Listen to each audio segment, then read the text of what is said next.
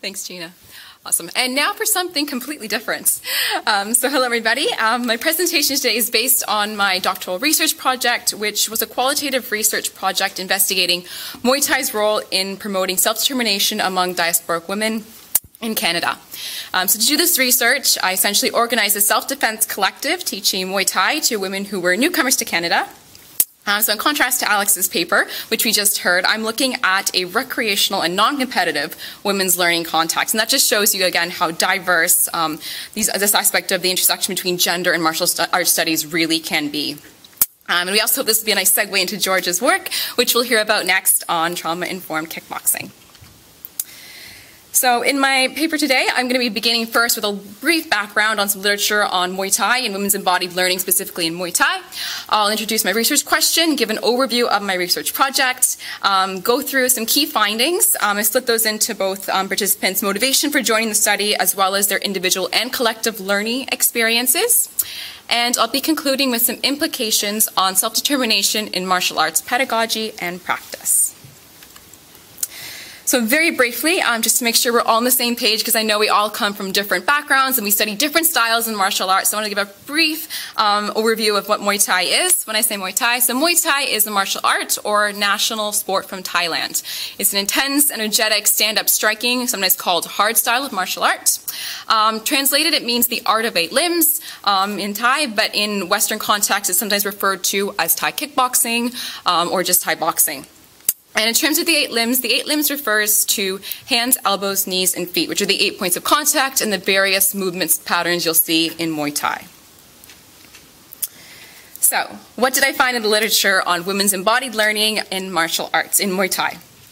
So like other martial arts, there's been research done in exploring claiming of agency and finding that there's strategies for challenging, destabilizing, reworking gender norms and stereotypes. Improve strength and power and overcoming what's an assumed imposed sense of weakness. In terms of the community building aspect, there's been development of greater respect and respect between training partners as well. And despite some of the benefits, there are also admittedly gender inequities and persistent issues and challenges impacting women's participation in Muay Thai. These include exclusionary tactics and sexist and hypermasculine discourses. And hard martial arts, like Muay Thai, can be considered masculinist and militaristic, which may be a less inviting learning context for some learners. In a recent literature review on gender dynamics in martial arts, Lindsay et al. Found and identified some key issues, such as traditional hierarchies, gender norms, and problems associated with mixed gender contact. So for my research project, I wanted to explore and evaluate new pedagogical approaches for teaching and learning Muay Thai. So one of the research questions that I explore in my dissertation is this, and it'll guide the focus of my discussion today. So, how did women in this project understand and what did they achieve through the embodied learning of Muay Thai, both on individual and collective levels? So I'll briefly give you a snapshot of my research project, some of the methodology. I'm happy to answer more questions in the discussion or even in the reception that follows. There's a lot to fit a whole dissertation into a 20-minute presentation. But essentially in my approach, I took a feminist and decolonial approach to this work. And I organized embodied learning workshop, community workshop is what I'm calling it. This consisted of 12 sessions, and I delivered 12 sessions per week over the course of 6 weeks. I invited women in my community who were new to the community to join this project. They were novice learners, and so some of them had a little bit of experience in martial arts, but very minimal experience in martial arts. They were very much novice learners. I was able to find 9 participants to engage in this project, and they had been in Canada between 10 months and 3 years. So, in terms of data collection, I had 3 sources of data. So I conducted interviews of each participant, individual, one-on-one semi-structured interviews with participants. One interview occurred before the project and the other after the project. And this was to determine the impact of the embodied learning for each participant. I also did my version of embodied ethnography as the principal investigator, so that means my participation in the project being both the facilitator as well as a member of the collective, so gathering data in that sense in terms of what it felt like to be in that space and just really my participation as well as witnessing the dynamics that was going on in that context.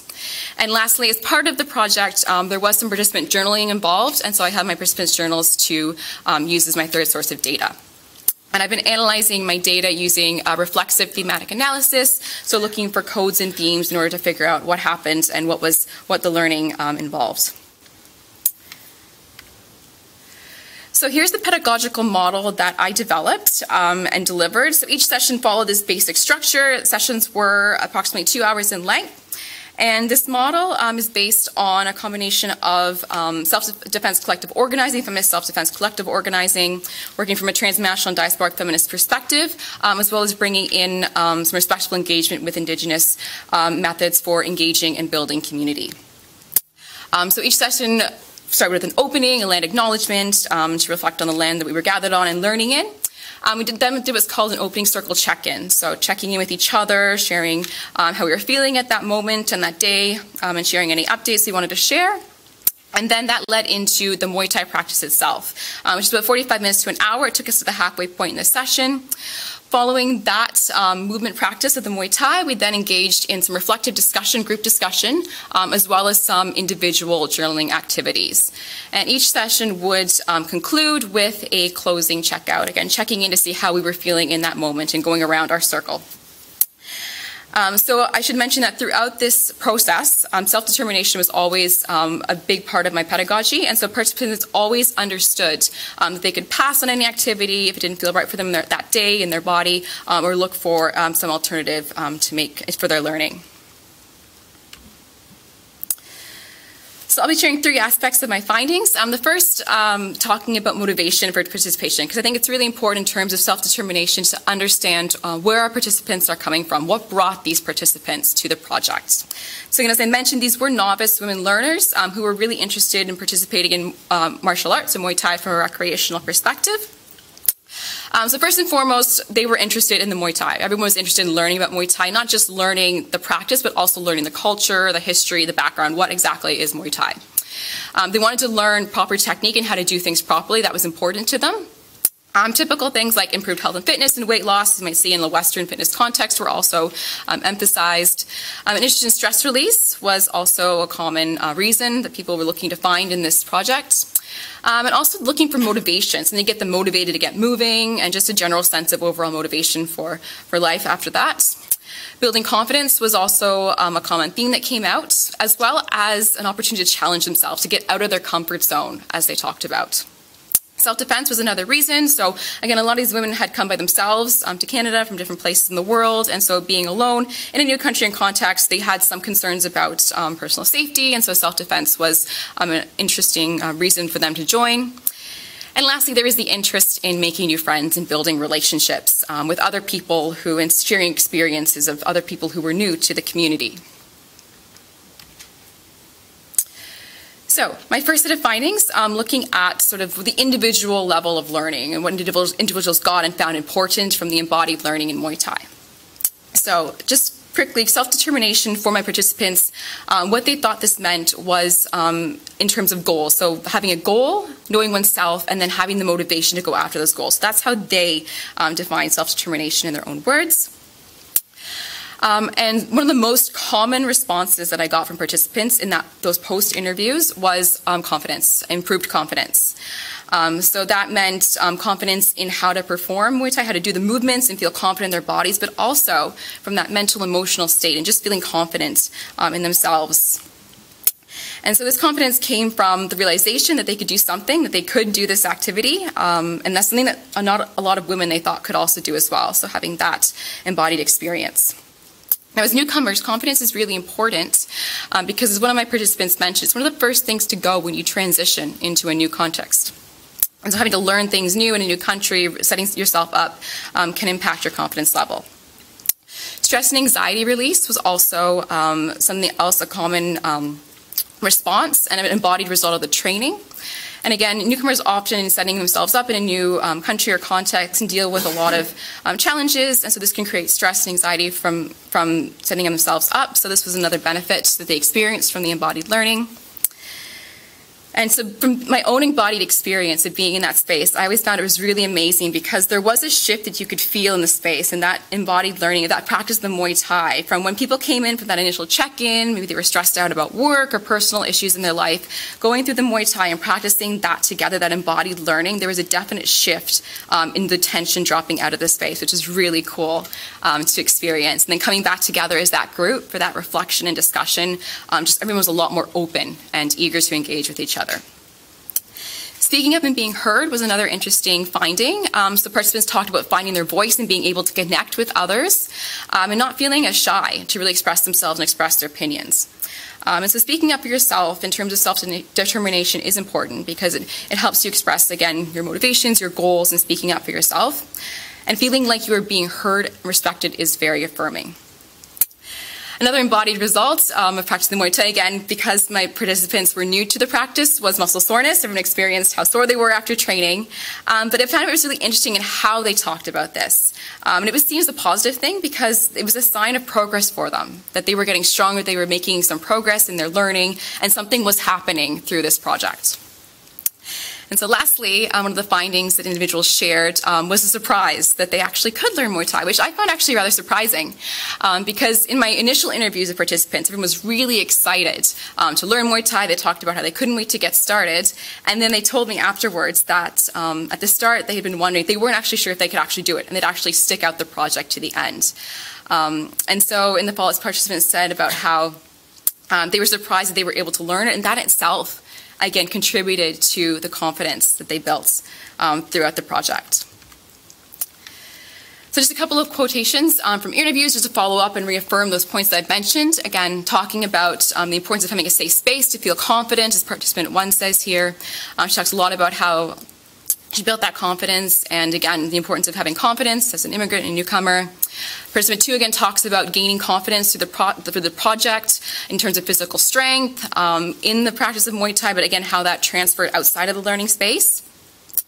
Participant 3 talks about stress release and how at the end of a session she felt more relaxed, and, again, there was that sense of release and relief. And then participant 5 makes the point about how it was surprised that she actually could keep with the project, learn the Muay Thai, and how that really made her enjoy the learning experience more when she was able to figure out and be able to do the practice and keep up. So moving on to the collective level. We'll discuss some findings on the collective level and how that contributed to community building. So one of the important findings was participants said that having a shared goal to learn Muay Thai and having that common purpose and interest really brought us together. They felt that created a bond as a group. It was really inspiring for them because it's coming in from different cultural backgrounds and different nationalities. They weren't really sure how the group dynamic would evolve, but having that focus and that common purpose to learn Muay Thai really helped build the intercultural connections and community and help participants connect and learning across borders. Pad work was the most popular activity that participants engaged in. Almost everybody said that was their favorite thing and the highlight of the experience. And they said that was due to the greater energy expenditure, feeling, again, that sense of release and energy, but also feeling connected to other people. Because when you're hitting pads with somebody, you're having that embodied connection with somebody else and really brought folks together. Seeing group members participate and collective progress was really motivating for participants. They talked about how they were really inspired by seeing each other from session to session improve, get more confident in the movements. However, I was interested that some participants mentioned when comparing themselves to other participants, that was actually demotivating for participants. So looking at the collective and the collective progress was actually more motivating for them. And so lastly, I was also surprised by one of my participants' responses in how the heightened emotional engagement and the vulnerability that the practice initiated, actually she felt brought us together more as a group. So this is really related to that community building aspect, and she said that because Muay Thai takes us to these heightened emotional states, putting you in a vulnerable position, it really requires building trust and building a stronger relationship with each other. So again, just a couple of quotes to support these. So again, participant 4 talks about this idea of coming from different cultures, thinking that we wouldn't have that bonding experience. But again, she relates it to how Muay Thai was really foundational in that practice. Participant 9 makes that point about coming from a vulnerable spot, being in a vulnerable place, because, again, Muay Thai is that very physically demanding practice. You're mentally and physically drained, but that shared embodied experience brings us together. And so lastly, participant 1 again talks about Muay Thai helping us connect and creating that sense of belongingness that really speaks to that community building power of martial arts and Muay Thai specifically that she speaks of there. And so lastly, in conclusion, I'd like to finish off with some final reflections on implications of self-determination in martial arts pedagogy and practice for gender dynamics as well as for martial arts, thinking more broadly across our study and our conference and the fields. So I would suggest that having self-determination is foundational. The foundational element of pedagogical approaches can support making learning more meaningful, improve motivation and engagement for persons coming from different backgrounds, different gender identities, and those who may be intimidated by martial arts, with reducing barriers to coming into these spaces. Based on my research, self-determination is individually and collectively developed. And this has implications for women understanding and what they achieve through the embodied learning of Muay Thai, both individual and at collective levels. There's an incredible community building power achievable through martial arts, as I have found through my experience through this project. I'm sure many of us have experienced in our own contexts. And for myself, from my perspective, it comes from having those shared goals, again, that heightened emotional embodied learning experience, balanced with that sense of vulnerability. But I'd also like to remind us that pedagogy, training approaches, and learning conditions have a lot to do with this. So as I've mentioned at length, the sense of embodying more confidence was really important to my participants and helped them engage more in relationship building and sharing, which was significant for reducing social isolation and loneliness for community development, which for my participants who were new to the community was really important. Prioritizing self-determination in the learning experience helped create a safe space which supported relationship building and social network formation. For immigrants, this was an opportunity to engage and create social networks, and social networks are critical to transnational learning and living. What I found through this research was that the use of feminist pedagogical approaches in teaching diasporic women Muay Thai, which prioritized self-determination, care, and mentorship, created a supporting learning environment that encouraged participation and was effective in helping novice women learners develop skills and confidence in themselves and in building intercultural community and connections. So going back to the theme of this conference and the theme of this panel on gender and martial arts, I think we're at a really very exciting time in martial arts studies, where research into the intersection of martial arts studies with gender studies is flourishing, but there still is much room and potential to grow, as we've seen from Alex's recommendations of potential directions we can go in. There are many opportunities. And by being open to diverse discussions and perspectives, which of course is encouraged by the interdisciplinary nature of martial arts studies, we can inform and transform our research, teaching, and practice. So thank you all very much for your attention. Look forward to our discussion. And any questions, comments, connection, please do reach out.